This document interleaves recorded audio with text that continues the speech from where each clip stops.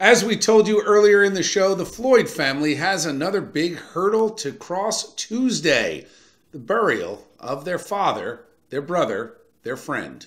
For many, burying a loved one brings at least some closure. In this case, it's hard to imagine the family will find that. Joining us now to talk about what the Floyds may face on multiple fronts, including psychologically, friend of the show, clinical psychologist, Dr. Jeff Gardere. Jeff, welcome back. Good to see you. Always a pleasure, Bill.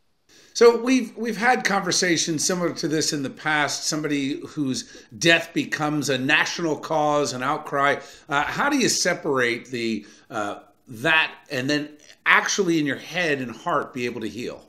Yeah, let's look at the latter, which is personally what they'll have to go through privately.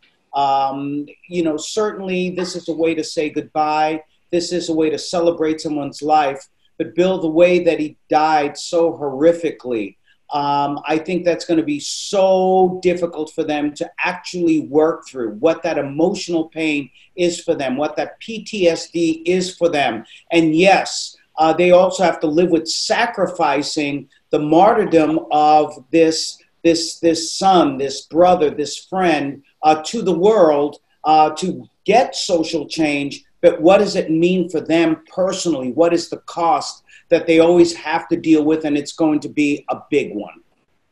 So what do you say to them as they get through this? At what point does it, because look, things happen and all of a sudden you go a year out and the world moves on to other things, other crises happen, other things happen. And is there a healing process that involves what happens when they're no longer in the spotlight? Yeah, absolutely. Look, what can we say to them? That your son didn't die in vain. George Floyd did not die in vain.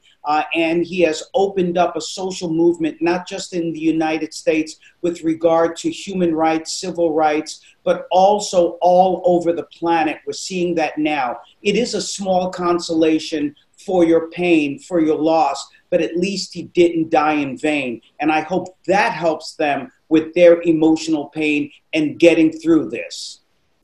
Okay, thanks, Doc. Always good to talk to you. Thanks, Bill.